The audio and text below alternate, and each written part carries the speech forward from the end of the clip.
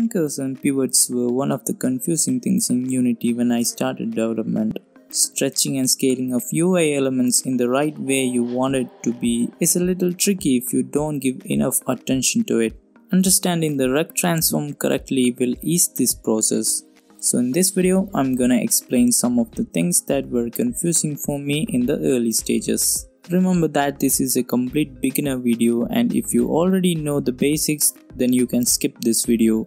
With that said, let's dive into the main part of the video. So I have an empty 2D project opened here in Unity. First, let's create a canvas. For that, right click on the hierarchy, UI, and click on canvas. You can see a canvas component and an event system created. Let's set some of the things before going to the main stuff. Select an aspect ratio. I'm selecting 1920 by 1080 here, and now select our canvas and change the UI scale mode from constant pixel size to scale with screen size. Type the 1920 by 1080 resolution in the reference resolution. Okay, that's done. The main difference between a normal transform and a rect transform is that a normal transform contains the position, rotation, and scale properties of an object in 3D space. But in a rect transform, in addition to position z-axis, rotation and scale, it represents a 2D rectangle with a width and height related to a pivot point.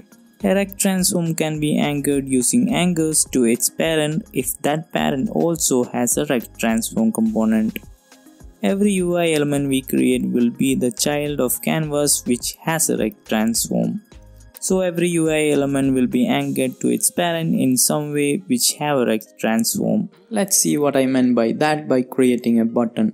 Let's create a panel, and inside it let's create a button. I'm resizing it for the better view.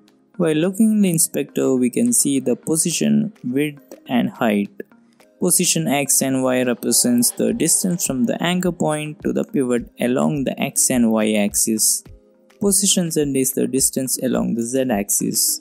The blue circle in the center of the button is called its pivot. Rotation, size, and scale modification occur around the pivot, so the position of the pivot affects the outcome of the rotation, resizing, or scaling. When the toolbar pivot button is set to pivot mode, the pivot of the rect transform can be moved in the scene view. There you can see 4 triangles in the center of the button, which represents the anchors. Each anchor represents one corner of the button. Anchors are placed in the bounds of its parent's rectangle, not the UI element's rectangle. If the parent of the rect transform is also a rect transform, the child rect transform can be anchored to the parent rect transform in various ways. For example, the child, here is the button, can be anchored to the center of the parent, which is the panel, or to one of the corners. Now let's see some of the use cases using these anchors and pivots. One important thing you need to keep in mind is that the distance between the anchor and the associated corner of the rect transform is a fixed value. Let's place the anchors at the center of the panel and place our button below it. Now let's stretch the panel. As you can see, the distance from the anchors and the corners maintains as we stretch the panel. Let's try some other cases that may become useful in your future projects.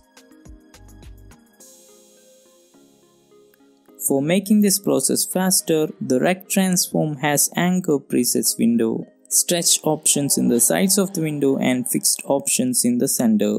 When you simply click on each presets, it sets anchor positions only. If you press Shift button, then it also sets its pivot. Additionally, you can press Alt for setting up the position of the UI element also. You need to make sure your UI elements fits for every screen sizes before shipping the game. If you want to know how to optimize the UI for every mobile devices without actually testing on them, then check out this video. And that's it. That's the end of this video. Thanks to Jaswin Kaur for his support on Patreon. As always, like, comment, share, and subscribe if you haven't already. And I will see you in my next video.